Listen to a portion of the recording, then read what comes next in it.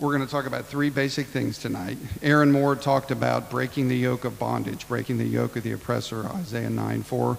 We're going to touch on that, starting by talking about peanuts, and we're going to go talk about Gideon in that. So that's the first part. The second thing, Stuart Hanna was here last week and talking about the axe head, and so we're going to talk about the axe head and what was Kurt's interpretation of the real issue with the axe head and how that relates to Jesus turning water into wine. And then the last thing we're going to talk about is the last chapter of John, and that's having breakfast with Jesus. So all of that needs a title. So this title is going to make a lot of sense. It's going to combine right in there. So the title of this message is, We Bought a Zoo. Anybody seen that movie? It's probably 5 years old now. It's Matt Damon and Scarlett Johansson and whatever. And I almost forget the way the storyline goes, but he was married. I think his wife dies. He's got some kids. He wants to be a cool dad. He's having trouble relating to the kids. And somewhere in the middle of it, all of a sudden, he buys a zoo. And I think in the middle of the story somewhere, Scarlett Johansson's one of the zookeepers, and, you know, she's a scientist kind of person. And she looks at him and she goes like, you have absolutely no idea what to do with these animals. Like, why did you buy this zoo? And here is his response. Sometimes all you need is 20 seconds of insane courage. Just literally 20 seconds of just embarrassing bravery, and I promise you something great will come of it. So can we talk about that tonight? Can you say insane courage? I hate when people speak and they make you say things. Literally, I do, and tonight I'm probably going to make you do that all night long. One more time. Insane courage. Embarrassing bravery. Something great comes of it. 20 seconds. Okay. All right, so let's get into this. So Aaron Moore is speaking, and he's talking about the breaking the yoke of bondage, the rod of the oppressor. The simple terms, what that is, they put a big, heavy wood yoke over the oxen to keep them together, and they pulled a plow or they walked a mill wheel around or whatever, but they need to stop and eat every once in a while. They also need to stop and, out of the other end, and they lose their way, and so the person watching them has a rod, so they're constantly tapping them on the rear, saying, Kurt, make the bed, and Kurt, wash the dishes, and to keep the oxen going, okay? But that's what happened to Israel. But it was a bondage. It was horrible. It was like when they were in Egypt, they had to make their own bricks and find their own straw, and so all of the nations that were the ites, the Midianites and the Amalekites and the Amorites and the Stalactites and all the ites, they were such an oppression and just beating them all the time. In Isaiah 9:4, Aaron told us, God said, I broke all that, just like it was in Midian.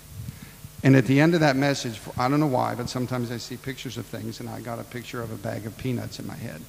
So it's like, okay, what's a bag of peanuts about? And I happen to think I have this thing called American Patriot Bible. Everybody kids me that's the Donald Trump Bible. But it's got these little blurbs in it about people in American history who trusted God. And there was a guy named George Washington Carver. He gets born right after the Civil War. The Civil War was a big fight over slavery. Great Britain was smart 30 years earlier, and they just voted and said, who wants to end slavery? And everybody said, I do.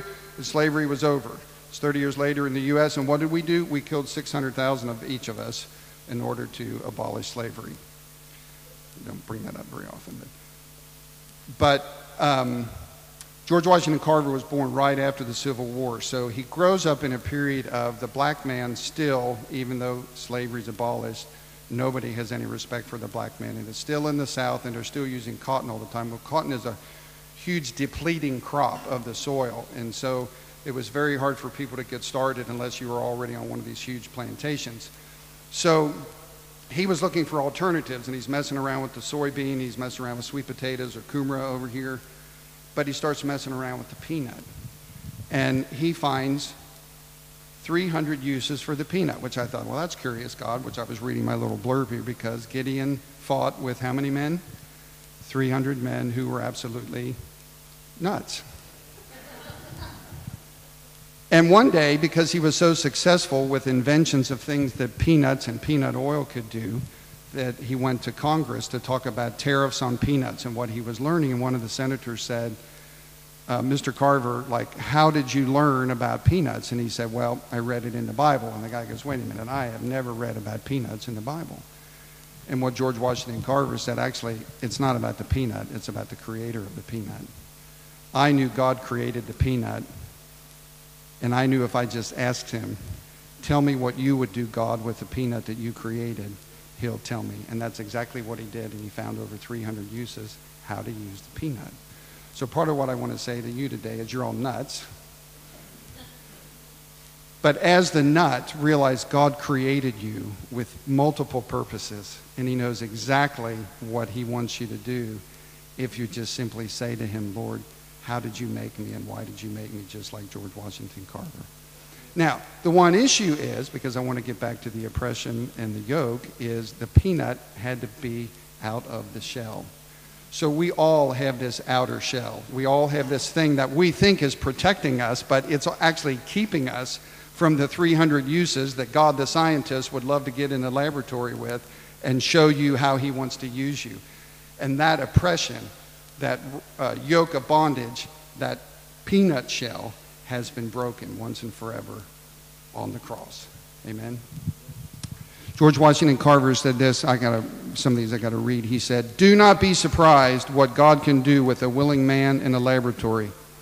God uses life like a laboratory. He will work with me to make me into his purpose and into his calling. So, out of the yoke of oppression in Isaiah 9, we came up with nuts. Okay, so here we go. So, the other part of that scripture then was in the time of Midian. So, in the time of Midian says we got to learn about Gideon, which that rhymed if you didn't pick that up. So, let's go to Judges 6. We're going to wander through the scripture for a bit. If you don't have your Bibles, don't let the door hit you on the way out. Okay, we're going to speed read, all right? That's Judges 6. Genesis, Exodus, Leviticus, Numbers, Deuteronomy, Joshua, and Judges. There we go. So in verse 1, the children of Israel did evil in the sight of the Lord. So the Lord delivered them into the hand of Midian for 7 years. God's in the numbers. 7 is a completion, 3 is a completion. We won't go into all that, but we're going to actually talk about 3 several times. I thought it was interesting tonight. So the children of Israel, because they did evil and they're delivered into the hands of Midian, if you keep reading there, verse 2, they're in dens and caves and strongholds, they're hiding. And whatever they sow, the Midianites and the Amalekites come and they destroy the produce of the earth, verse 4, and they leave no sustenance for Israel. Verse 5, they're as numerous as locusts, without number. They enter the land to destroy it, and they greatly impoverished Israel. So say that with me. My enemies are numerous as locusts, without number. They come into my land. They destroy me. I am greatly impoverished. And God's not worried about that at all. I stuck that part in there in case you didn't catch that. Israel cries out to the Lord. What does God do? Verse 8, he sends a prophet. Sometimes prophets come with a general logical understanding of things. Here's how God generally works in this situation, and that he wants to tell you specifically what's going to happen. We talk about that with 2 words with God's word, logos and rhema. There are times when there is a logical understanding of things, like the call log on your phone. You know, all the people that are logged that called for the day, this is how God does things. But sometimes it's a rhema word, and that's different. Instead of this logical, intellectual plodding along, the word rhema says the way God speaks to break the silence. So from time to time he says, now, boom. That's different than the logical understanding. In this case, I think this prophetic person is logical, and he says, do you remember how God took the children of Israel out of Egypt and he delivered them from bondage? He can do it again. That's the starting point. That's the frame around the picture. Now I want you to go paint the picture. So Gideon, verse 11, 12 there, Gideon is threshing wheat in the winepress. Now what's wrong with that? Winepress is for wine. Wheat is a common, ordinary thing. It's like a bread, we would say. Wine is a spiritual thing. So we might say Gideon is trying natural circumstances, trying to find a spiritual outcome. And he's hiding. He's threshing wheat, which just means he's hoping the winepress is tall enough because he's trying to separate the wheat from the chaff, the kernels of wheat. So they've got a fork, the wheat's on the ground, and they're throwing it up and hoping that that breaks the kernels off and they fall back down and hit the ground, and somewhere you can sweep the kernels up and pull the chaff out of the way. So it's up and down and up and down. And Gideon's probably really busy doing that. He's hiding. And what does God do? God says to him, he says to him, "The Lord is with you, you mighty man of valor." Gideon, you are a mighty warrior. The first question is Gideon too busy to even pay attention? Thanks for that, Lord, but I'm busy threshing wheat right now, and I've got a lot to do here, and the Midianites are going to find me if I don't get done, and we're doing okay here. We still have food to eat. Yes, we're under huge bondage, and that's a really nice promise, God, but I've got to go back to threshing wheat. And he turns around and he says, "Why has all this happened to us?" Today we want to go, duh. The very first verse says, "You did evil in the sight of the Lord." The prophet said, I left this out at the bottom of verse 10, he said, "You did not obey my voice."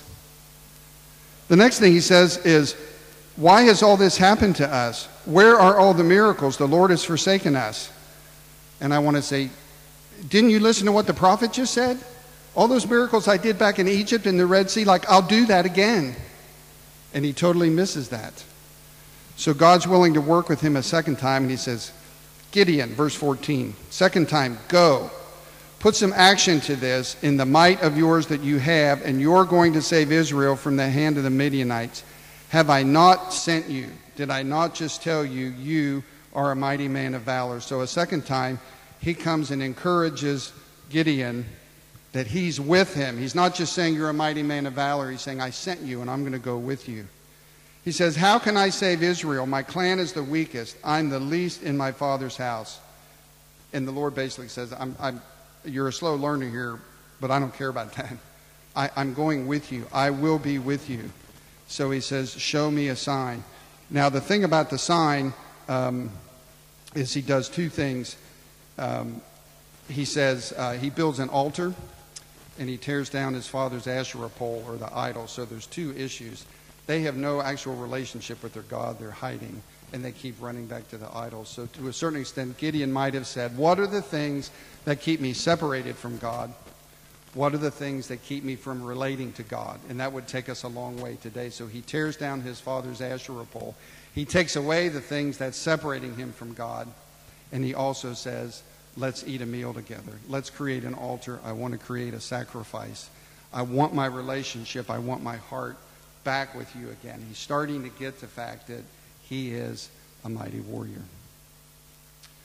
He does be a little bit scared. If you go down to verse 27 and through there, he does tear the Asherah pole down, but he does it at night so people won't find what he did. Now, I don't want to miss here just for a second.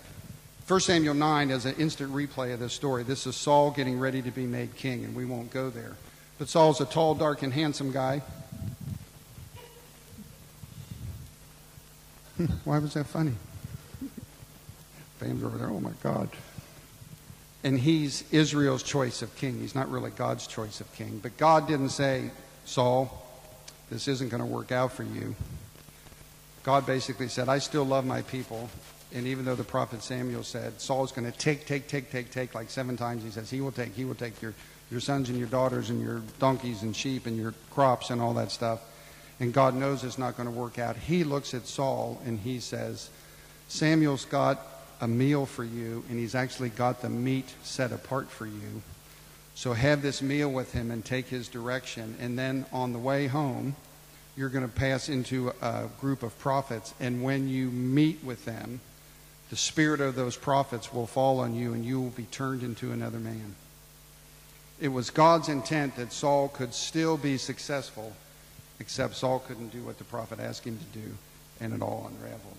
But the point is this: God will turn you into another man. Gideon is not that man yet, but God already sees him as that man, and he's going to take him through some steps to turn him into that man.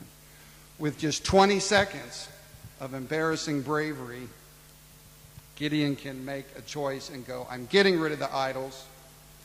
I'm going to create an altar here, God, and I'm going to change this thing around. I'm going to become the promise that you asked me to become. So God comes and consumes the fire, consumes the meat, consumes the altar, and we're off and running. Now, when he takes the Asherah pole down in the morning, they wake up because they like their idols, and they go, who did this? And part of what I would say to you is, as you begin to walk out God's promise, you need to get comfortable with the assault that's going to happen with that. People are going to come against you, and they're not going to like your success, and they're not going to believe your story. And you have to get comfortable with that and go back to God's promise and do what the promise says.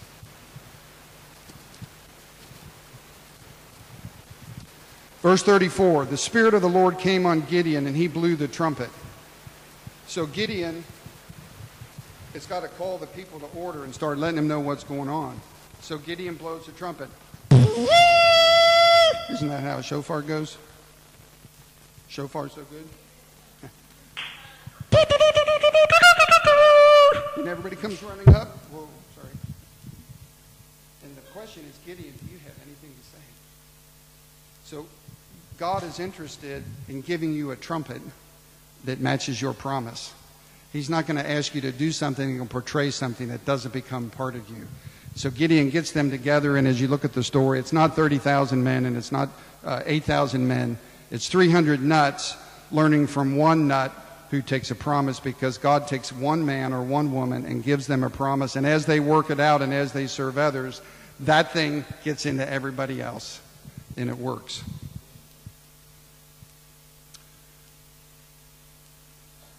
What do I want to finish with? Like 3 times now, he's come to Gideon and said, you're a mighty warrior. I'm going to be with you. We'll do it again. All this kind of stuff. He comes even a 4th time and says, Gideon, I'll give you a dream. So this guy has a dream, and it's a loaf of barley bread that rolls into the camp and smashes the tent.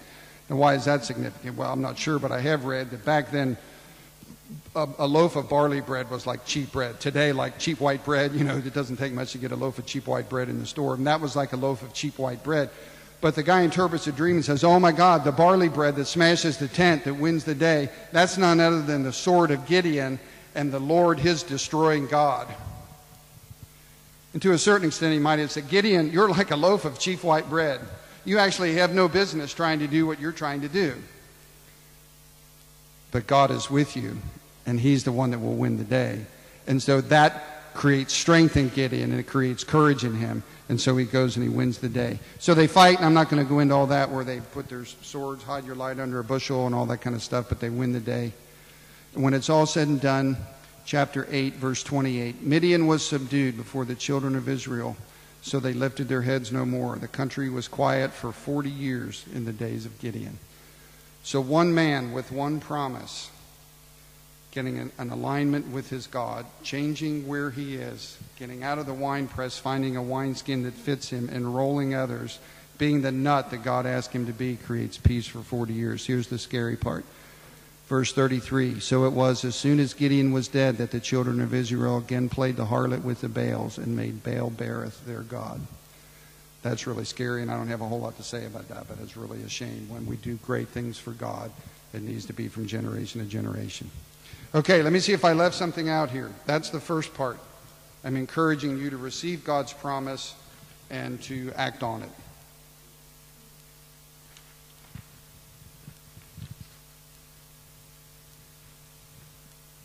I left out about getting out of your comfort zone. You must obey. Turning the wheat into wine, or being in the wine press, because we're going to talk about water into wine here in a second, is like turning the common or natural things into God's purposes. That natural effort alone never becomes God's purposes and miracles. And we're not allowed to hide.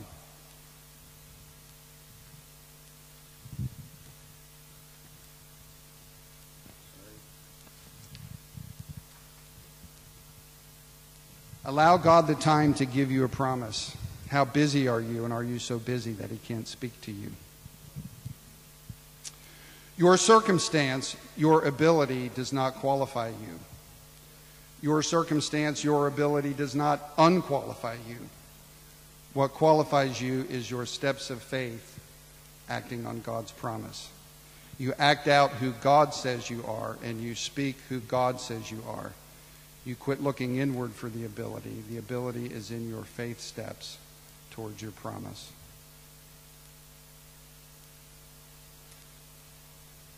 Part of the crossing from wheat to wine, or from water into wine, or just from common to spiritual might have been in the trumpet. That might have been so foreign to Gideon to blow the trumpet.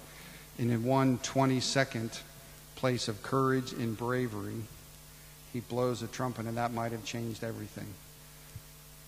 Don't be surprised if God puts you someday in a place where this is the moment and it changes everything. And the question is, how will you act?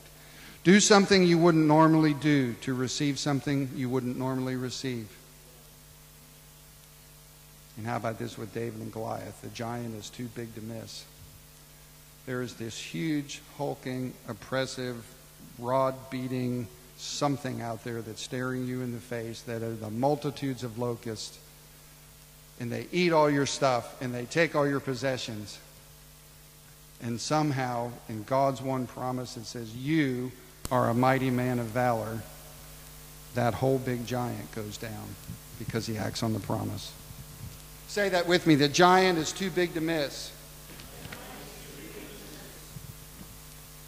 And like I mentioned, they said, who tore down the Asherah pole? Don't be afraid of the attention that may come to you when you do God's will. Okay, water into wine. John 2, if you want to go with me, we're going to go to John 2. 50-50 chance, Old Testament or New.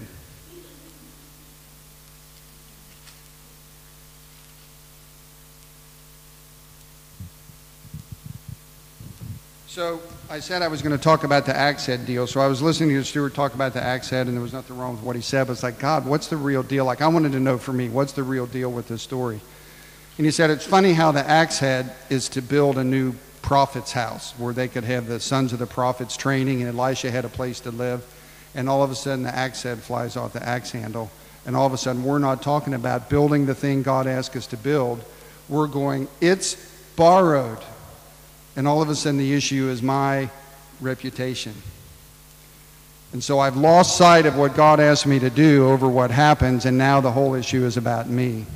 And so that's one of the things I walked away with, because somewhere in life, that's going to come up. As you pursue God and as you try and do the things of God, I can't imagine that God's not going to walk you to the edge of your reputation and see which way you want to choose. Because if your reputation's at stake, God's will is never going to happen.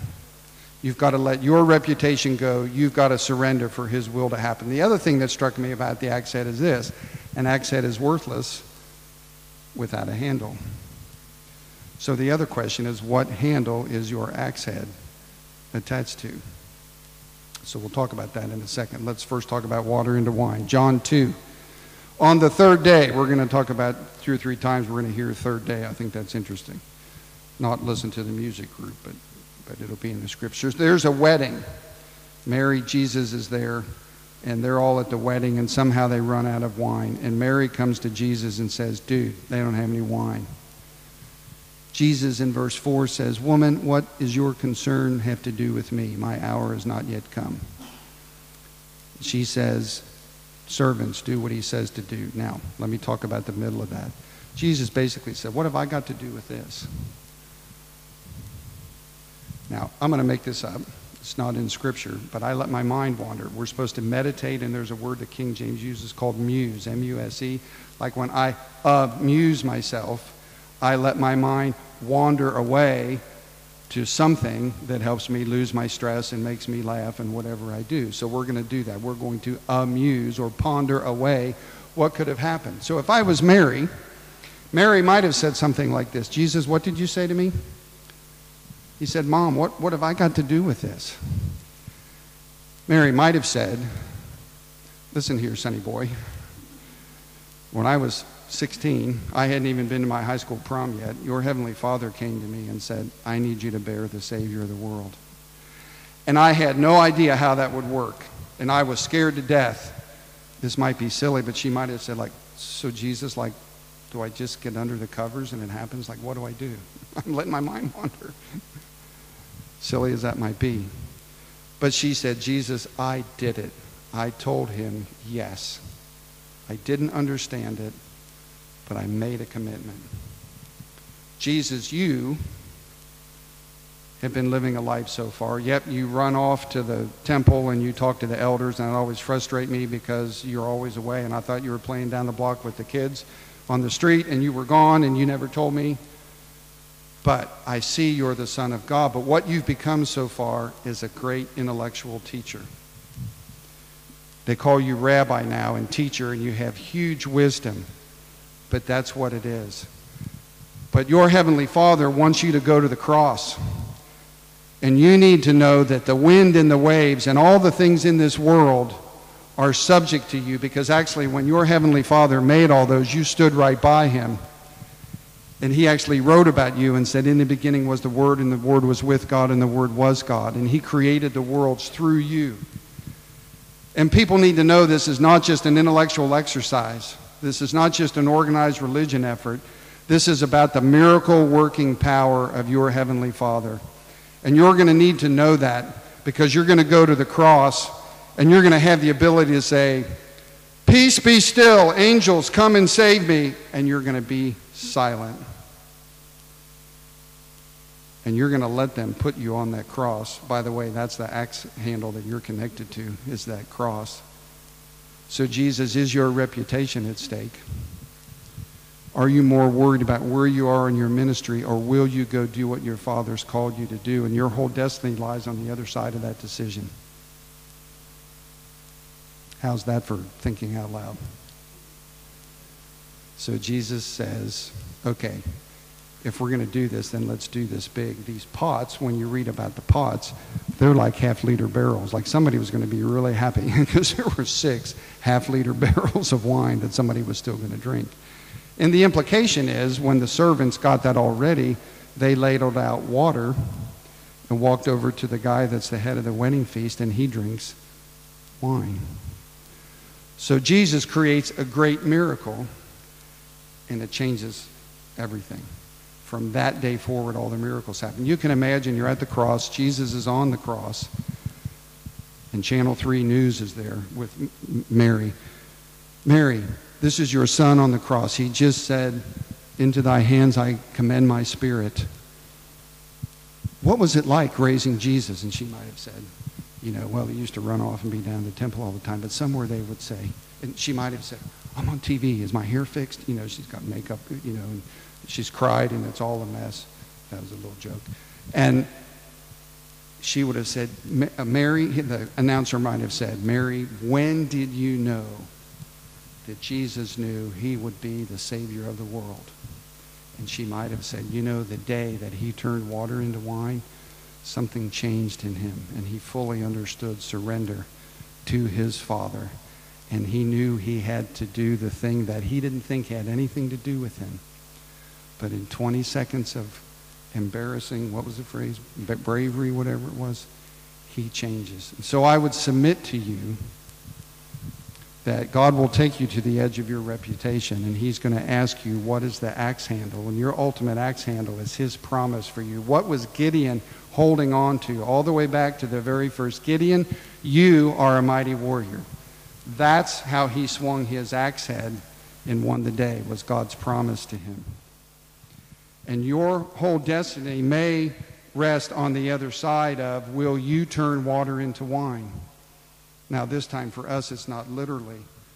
But Jesus, the carpenter's son, who started studying the scriptures and became a wise teacher and was full of wisdom and intellectual, turns into the miracle-working King of Kings and Lord of Lords. So what about me? This common, everyday, ordinary guy has to look at the rest of his life and say, my destiny might be on the other side of saying, God, I'm ready to turn water into wine. I don't understand that yet. Like Mary, you got to show me how to do this. But I'm going to make a decision to go to the other side of that answer. And I'm going to answer it from the wine side. I'm going to get out of the wine vat. Jesus said, Gideon, go, or God said, Gideon, go. I'm just going to go. I don't know exactly what I'm doing. But 20 seconds of bravery and 20 seconds of courage here.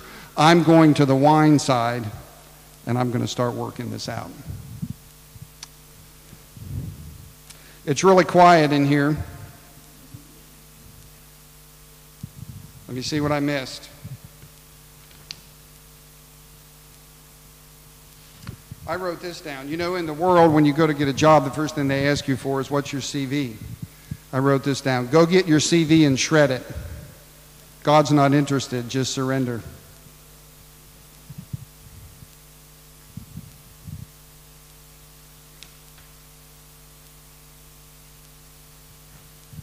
Okay, Hebrews 11:11.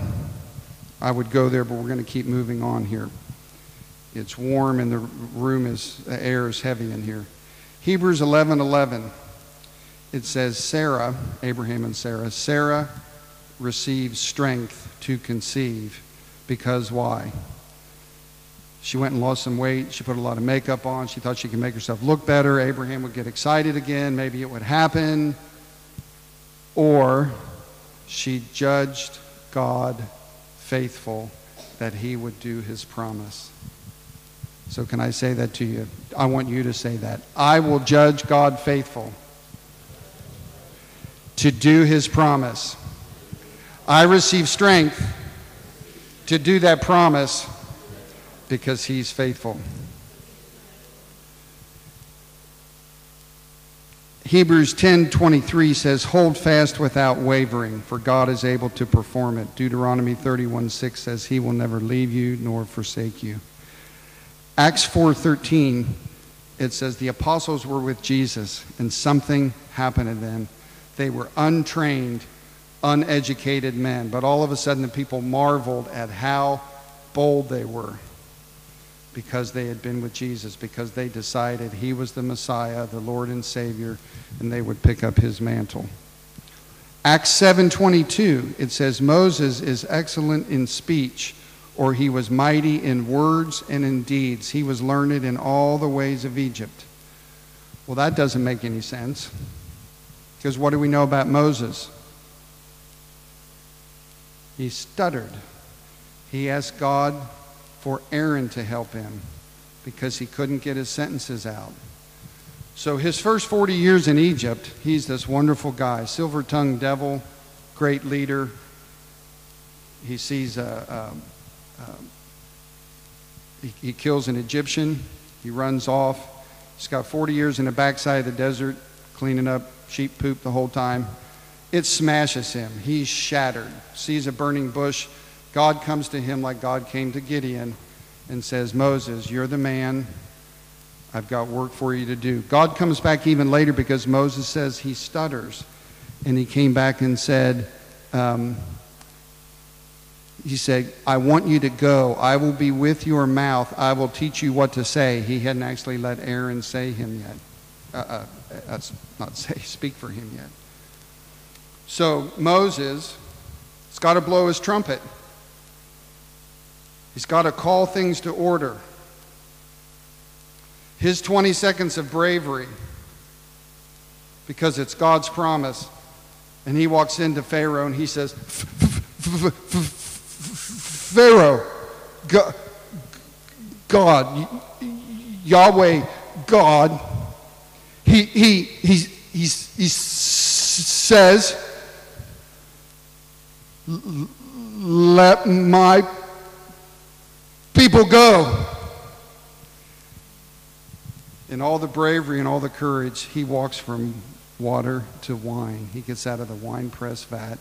He decides, my God is bigger than my stuttering and all the stuff going on now. I mean, the story goes on that Aaron starts helping that out. But I guarantee you, Moses was the one that walked in and looked Pharaoh right in the eye, not Aaron, and said, you let my people go because God says so. Do not judge the moment. Judge the promise. And judge the one who gave you the promise. Judge yourself worthy because he made you worthy, because he qualified you. The promise is backed by a person whose name is God. In the moment, the man on the cross doesn't look so good, but he's the Savior of the world. Say this with me. Just wait 3 days. You can wait 3 days and it all works out because God made you worthy. Once and for all, he broke a bondage and a rod of oppression. He cracked a shell around your peanut and said, I've got so many uses for you. I've got this laboratory called life, and I've got to give you a first promise to get up on there and go do this thing. Last part, John 21, 1 through 22. We're going to eat breakfast with Jesus.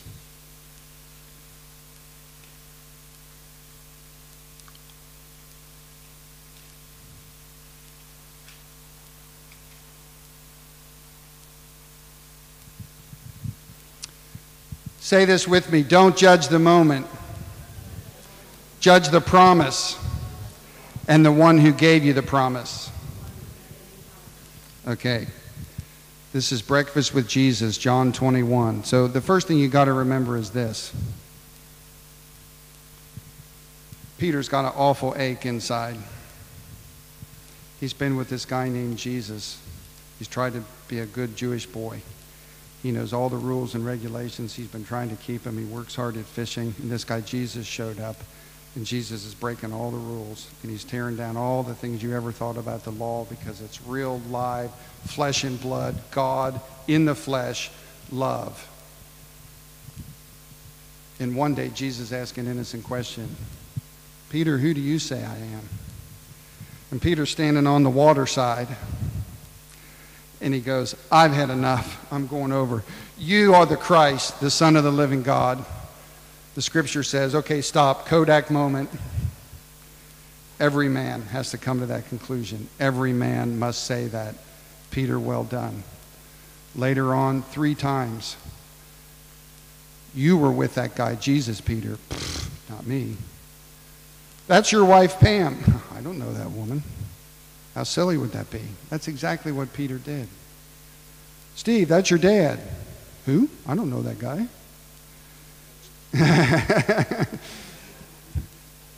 Peter did that 3 times, and he's never been able to reconcile because Jesus died on the cross after that. Now, Jesus had appeared to them a couple of times, but he's got such an ache to say, can I just tell you I never meant it? He's looking for somehow, some way that he can make this right in his heart. So, what do we do when we've messed up with God? We just go back to what we know how to do. I go back and get in the wine vat again. I'm on the wine side, and they go, nope, sorry, I got to go back to the water side again. In this case, with these guys, I mean, it's a simple thing, and maybe I'm making a little too much out of it, but they just go back to fishing. It's all we know to do. Jesus is raised from the dead, but we don't know where the guy is. I've got this ache inside of me. I don't know. I'm going fishing. So they fish all night long, nothing happens. And then some guy on the beach goes, hey, I know you fished all night long and this is crazy, but just try the other side. And so they go, okay, this is nuts, but we're ready to quit. I don't know. We'll do what the guy says. So they grab the nets. And I'm ad-libbing here a little bit. I like to story tell. But Peter, as he's throwing the nets, starts going, I've heard this before. I wrote down the scripture somewhere. I forget where it is. But anyway, it is in there. And so he's throwing the net going, I wonder, could somehow that guy be Jesus? Well, what happens is the net gets full of fish. I don't know why, but the Bible says 153. I'd like to think that's significant. 100's a great number, and 50's a great number, and 3's a great number, and you put them together, and it's a great number, and maybe it was just 153 fish. But it's so many fish, they can't hardly get the net out, although the net doesn't break. And somewhere in the middle of that, Peter has one of his little Peter revelations, like, oh my God, I'll bet you that's Jesus. And he looks and like, it's the Lord. And so what does he do? I'm sorry, guys, you're going to have to pull the net in, but I'm going overboard. I tried this walking on water one other time, and it didn't work. So I'm going to try it again. If it doesn't, I'll swim. You know, and so he gets to the shore, and he's got to be soaking wet. You know, they wore all kinds of these robes and stuff like that. It reminded me, ever seen a movie where the dad comes home, hi, honey, I'm home, and there's 3 kids, and the kids have trashed the kitchen, and there's baby vom on the mom, and, you know, she just starts crying. You know, it's a little bit like Peter showed up like that. God, I'm soaking wet, but it's you. So he says, it's the Lord, verse 7. And what's Jesus doing there? He's cooking. He's got a fire of coals, some fish, and some bread. And so the rest of the guys pull the fish in, and he says, come and eat breakfast. What goes off in their head again? Man, this feels a lot like the Lord's Supper. This feels a lot like multiplying fish and loaves and feeding the people. Isn't this cool? And so they start eating breakfast. And they've got scrambled eggs and sausages and some tomato wedges frying and some streaky bacon and toast with whatever you want to put on it. And so they probably lose their head. They've been fishing all night. They're hungry, and they're just chewing it up and chewing it up. And in the middle of that, Jesus says, Peter, do you love me? Peter might went, what? Kind of like Gideon. Gideon, you're a mighty warrior. What? Peter, if you love me, feed my sheep. I love you, Lord, I will. You're back to eating. A second time, do you love me? Feed my sheep, or it might be feed my sheep, feed my lambs. I'm not trying to get too. A third time, do you love me? Feed my sheep. All of a sudden, the revelation opens up to Peter. I denied him 3 times. He just gave me 3 offerings of reconciliation. So let me say it to you this way. For every denial that you have, God has an offering. Jesus has an offering of reconciliation. There is nothing you can ever do that you run out of his reconciliation, because he bought that on the cross, and he smashed the yoke of bondage, and he broke the shell over your peanut once and for all. And he loves you like chocolate over ice cream, so that you'll want to get to the middle. You need to be made new inside. That's the middle of God in my mind. The love is the way to get there. For every denial, there's an offering of reconciliation. The other thing he said is this. He talked about love, heart stuff. Let's call that be. But I've got stuff for you to do. Tend to my sheep. So I want you to be with me first and draw the strength to be able to go do. So let me say this phrase to you. The greater the need to do, the greater the need to be. The more God calls you to, and the bigger the promises, and the more the sphere of influence you have, the more time you've got to withdraw and spend time with God and find your character and find your heart with him. So you'll be strong. So when it's time to blow your trumpet, you blow your trumpet, and it doesn't go. You know, we tried to do that with the shofar a couple weeks ago, and we blew it, and it kind of like that, and nothing happened. The greater the need to do, the greater the need to be. The other thing that Peter is always kind of goofing up a little bit, just to close this out, but he kind of goes, what about John? How's this work for him? And Jesus basically says, John's going to be taken care of. Now, Jesus knew John would live till he was 90 on the Isle of Patmos and write Revelation and all that. He also knew that it wasn't going to be quite so keen for Peter. But he basically just says this, Peter, of all the stuff going on in the world and all the things you've done bad, and when your world is upside down, I've got 2 words for you. Follow me.